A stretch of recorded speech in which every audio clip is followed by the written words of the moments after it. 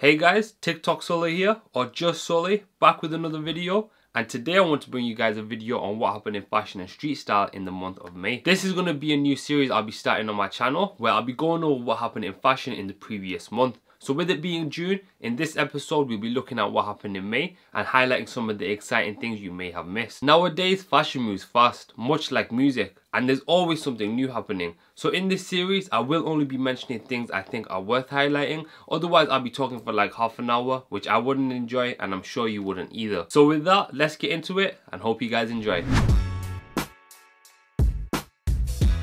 Kicking it off, we can start with Alyx Skateboards, as they released their summer collection at the beginning of the month, which featured a range of outerwear, t-shirts and more. This released on May 4th, and the drops were split into 4 separate drops throughout the month in order to make it fair for consumers to get the pieces they wanted. You can check out the full range on their website, as there is still some sizes in various pieces. I'll link that down below for you to check out. Moving on, we can get into the biggest event of the month, which of course, as we all know, is the Met Gala. Now the Met Gala is a night created to help fundraise for the Costume Institute at the Met Museum in New York. Every year a theme is chosen that corresponds with the Costume Institute's current exhibition, and this year it was entitled Heavenly Bodies, Fashion and the Catholic Imagination. Of course, religious imagery already plays a big role in fashion, so it was very fitting and guests had a ball with it. Highlights include Anna Wintour in Chanel, Virgil Abloh in Louis Vuitton, Riccardo Tisci in Burberry, Migos in Versace suits, which was one of my favourite looks of the whole event, especially with the eyes to complement the Versace prints. We also had Kendall Jenner rocking Off-White, Travis Scott in Alexander Wang, which he matched with Kylie Jenner,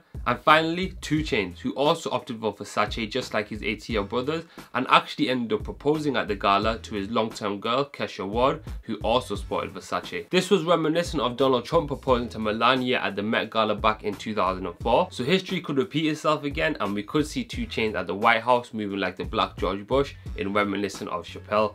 You might speak 16 languages, but you gonna need them when you in Times Square selling fake hats. I know Gucci when I see it, nigga, I'm rich. Moving on from that, we go to Vetements, as they made news by deciding to opt out on Men's Fashion Week once again after only returning for 1 season. You may have read in the past, Vetements had left the fashion calendar in order to present their collections in a more unique and unconventional way, but they decided to return this past season of Autumn Winter 18 and show on the runway again. But just a season later of Spring Summer 19, Demna and Vetements decided to pull out once again and instead show their Spring Summer collection during Couture Week, which commences in July. Next up, we have another announcement, this time coming from Comme Des Garcons and Rei Kawakubo, as they decided to launch yet another diffusion line for the Comme Des Garcons brand, being CDG. CDG will be a logo driven brand and will concentrate on pieces where logos play a big role in, such as t-shirts, jackets and trainers. The first collection is entitled Breaking News and features some iconic pieces that are reminiscent of the Comme Des Garcons archive, such as the Parker and Bomber. It will also feature some bright graphic t-shirts, which will give the consumer some variety when it comes to graphic prints and not only have them being restricted to the Play logo. CDG drops in July on their website, which is currently being designed by Rei Kawakubo, and will later roll out in October of 2018 to formally introduce the brand to its market. Another brand that dropped in May was Yeezy, as they dropped season 6 on their Yeezy Supply website after teasing it through social media. This drop stayed true to the brand's aesthetic, as the pieces were a variety of pastel and wash colours that we've seen in previous collections. There was a variety of unisex hoodies,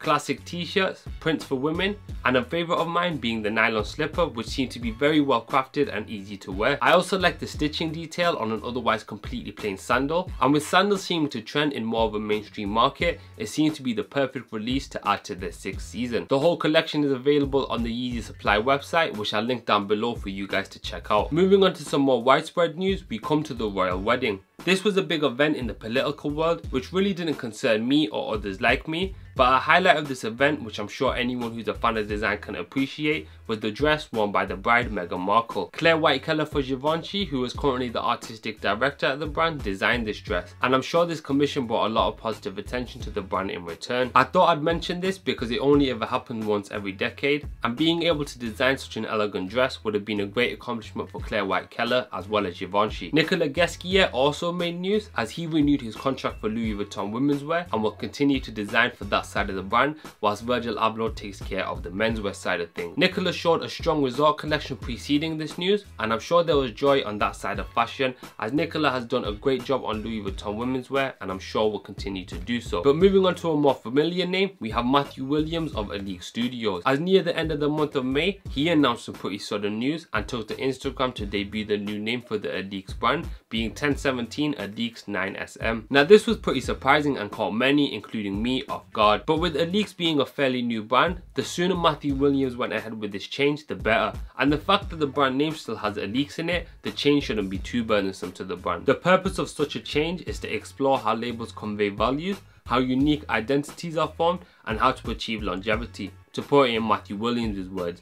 And the numerical figures in the new brand name represent Matthew Williams' birthday being October 17th and the address of Alyx's first studio in New York City. This change could be seen to be influenced by what Raf Simons did at Calvin Klein, as the brand name over there is similar, being Calvin Klein 205W39 NYC, and follows the same pattern of the headquarters location being encoded into the brand name. Either way, it seems very fitting for Alyx, and I'm sure we'll continue to see the technical stuff we've seen come out of the Alyx brand. And if you want to read the full statement on the name change, I'll also leave that in the description. Alyx will debut as 1017 Alyx 9SM for its Spring Summer 19 collection. Next we come to streetwear leader Supreme, as they received a cease and desist in the month of May following their attempt of releasing some alphabet pieces that were part of the Spring Summer collection. These pieces featured famous French artist Erté's alphabet suite work on them, which took the artist in question 40 years to complete. And I'm sure the house of Erté didn't appreciate Supreme running away with it for a mere seasonal collection, and ended up contacting them to cease and desist before releasing the collection in its entirety. There hasn't been a formal complaint released to the public, but the pieces were removed from Supreme's website and lookbook,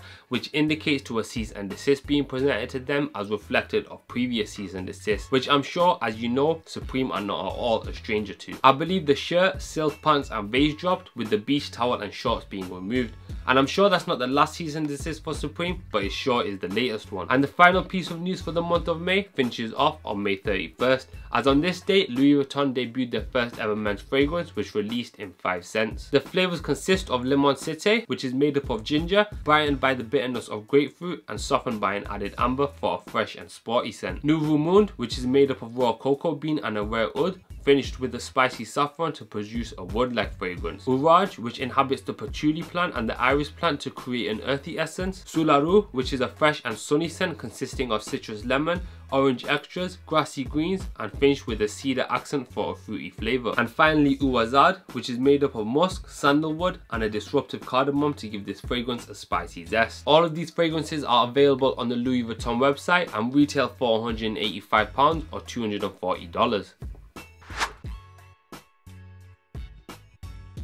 Moving on to sneakers now to finish up this episode, we have a variety of releases including some hype sneakers that released in the month of May. I thought I'd add a separate segment for sneakers to this series, as they live in their own world and have their own attraction and subculture. So with that, we begin with the shattered backboard Jordan 1s in a satin release to kick off the month of May, which dropped as a women's sneaker and only released in women's sizes. This was dismaying to the male demographic, as the shattered backboard is definitely one of the more sought after Jordan 1 models, and a satin version would have only made it that much better. Thankfully, the sizes translated up to a men's UK 9.5, US 10.5, so some males were able to fit into the sneaker and still managed to rock it without worrying too much about it being a women's shoe. The next sneaker is also a Jordan 1, this time the best hand in the game collection, which featured 4 different colorways made up of suede material to add yet another variation to the Jordan 1 model. These released in a yellow suede, a track red, blue moon, and finally a clay green suede to give collectors a pack to try and secure. Visvim retroed the famous FBT shoe using a vegetarian approach, if you will,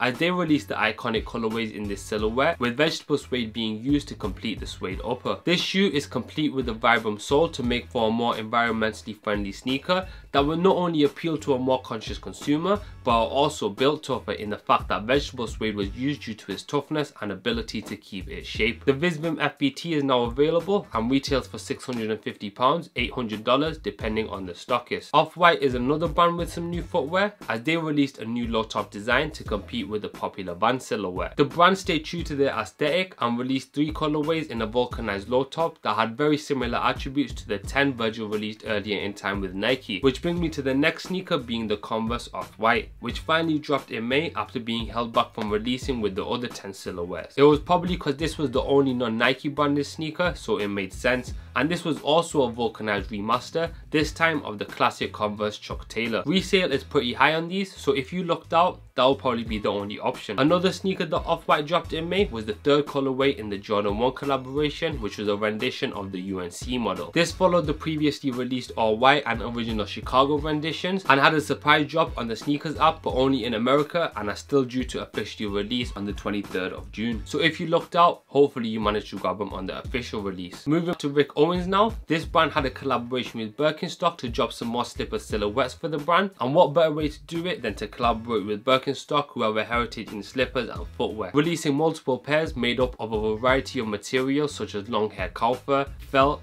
suede and leather. A few pairs are still available on the Rick Owens and Birkenstock websites, so if you are interested, I'll link that down below for you to check out. Skepta was another figure that dropped a collaboration in May, this time with Nike, as he dropped his second silhouette with the brand to produce a white Air Max BW97 with contrasting red and blue swooshes for each foot. This one was just as popular as the first collaboration, which was an Air Max 97, and the 97 seems to be a favourite for Skepta, as he took the sole of that shoe and merged it with the BW for this second release. Nike also had another collaboration, this time with Acronym on the Vapor Max silhouette, which was entitled Thirsty Bandit. This time the silhouette had brown and green hues matched with an orange heel tab for yet another eccentric design in the Acronym and Nike collaborations, and of course another instant sellout, as this has also been a popular collaboration similarly to Skepta's. Nike brand also dropped a Jordan 11 near the end of the month, which was named the cap and gown model, and this was made up of a triple black colour scheme with a blue tinted outsole to give the shoe some contrast, and was a nice and clean colourway that I would say was very appealing to fans of the Jordan 11. And that brings us to the final release of the month, which is from Maison Margiela, as they attempted to produce yet another silhouette to inject into the popular dad sneaker market. This time it was the security sneaker, which I thought had a very fitting name, as it imitated a security guard aesthetic with its chunky sole and blacked out colorway,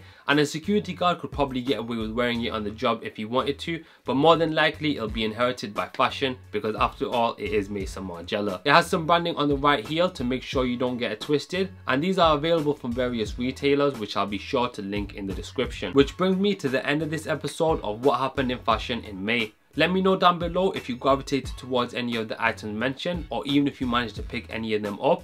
And hope you guys enjoyed this first episode of this series and you're happy with this series. Let me know down below if you want me to continue, as I aim to keep you up to date with this fast world that is fashion. If you want to follow me on any of my social media, it's TikTok solely for everything, so I'll also leave that in the description. And if you did enjoy, don't forget to hit that like button, it always helps and is much appreciated. If you're new here and you're not subscribed and you're interested in fashion, then you should also subscribe by clicking over here. I do have some more videos like this on the way, and I'll just allow you to stay up to date with the uploads. But that's all from me today. Thanks for watching, and I'll catch you in the next one. What about people who say you're only interested in the Middle East for oil? What? Huh? Oil? Who said something about oil, bitch? You cooking?